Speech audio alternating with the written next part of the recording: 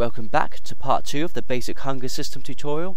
Now to start with, I'm going to make this look a bit more tidy so we can follow it easier. So we'll right click, add comment, let's change this to hunger system.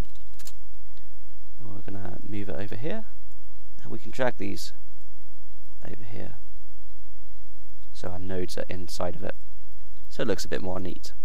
Now to begin with, let's go to volumes. We'll scroll down, we'll drag out a post-process volume. I'm just going to scale it up so our player's inside it. And we want to change it to black and white, and I'll show you why in a second.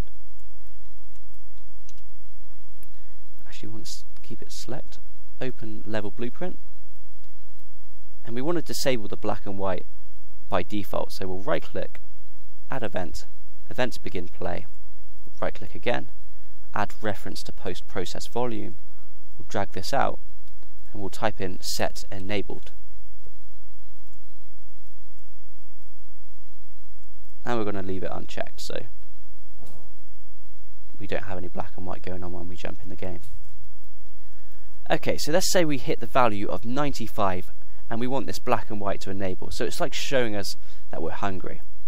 So to do this, we can drag out hunger, we'll click get, we'll drag this out and type in compare, and now we'll compare with the value of 95. So these execution outputs, that's for over the value of 95, that's equals to the value of 95, and that's below the value of 95. So let's drag this one out here and let's change this to a sequence, because we want to fire 2 events off this tick. So if we click simulate now, we can see that this is constantly checking for the value of 95 in our hunger. So let's say we want to change this to enable black and white, once we hit 95. So we copy these, we paste it here, we get the equals output and drag it here, and we want to enable it.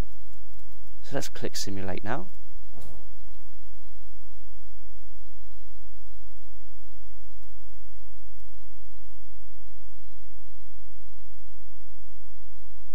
And we can see that fires once we get to the value of 95.